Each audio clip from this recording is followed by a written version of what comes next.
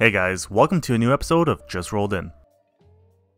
2013 Honda Civic with 47,000 miles. The customer brought it in and just wanted a tune-up and oil change as he hasn't changed the engine oil or done any service on his vehicle since he bought it brand new.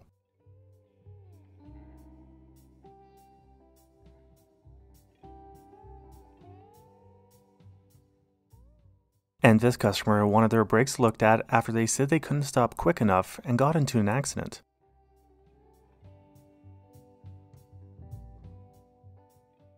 This customer installed these aftermarket speakers that are much deeper than factory ones and came in with a complaint that their windows won't go down all the way.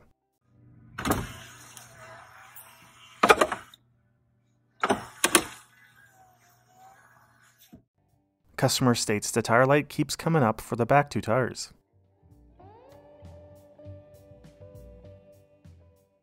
The technician said the customer declined getting new tires installed.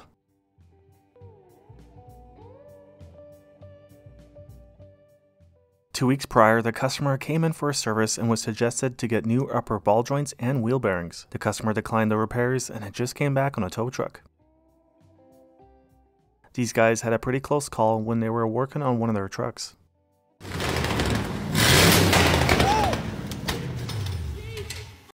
Well, it's gone.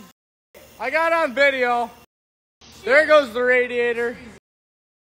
Oh my god! That belt let go? Oh my god. Customer states after adding washer fluid, the engine doesn't run. The technician said they think the customer added around 12 quarts of washer fluid to the engine. Also, this is on a fairly new Alfa Romeo with only 1,700 miles on it. And this customer said their AC doesn't work and they use a refrigerant recharge kit, but that didn't fix the issue. The technician found the AC belt snapped due to the AC compressor being locked up. The customer declined all repairs.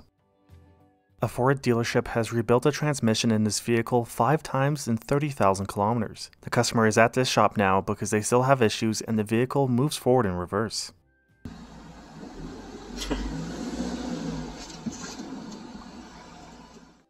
And this customer's snake escaped its enclosure during transportation and made its way in between the dash. The technician removed the dashboard skin and the customer removed the snake. The customer said the snake was still alive and well.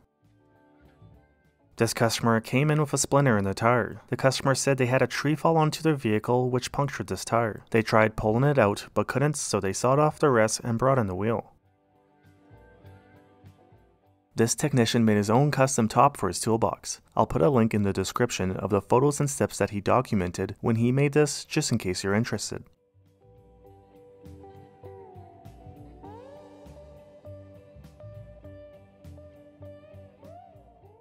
If you've enjoyed this video, please consider leaving a like or subscribing, and you can submit your clips at justrolledyt.com. Thanks for watching.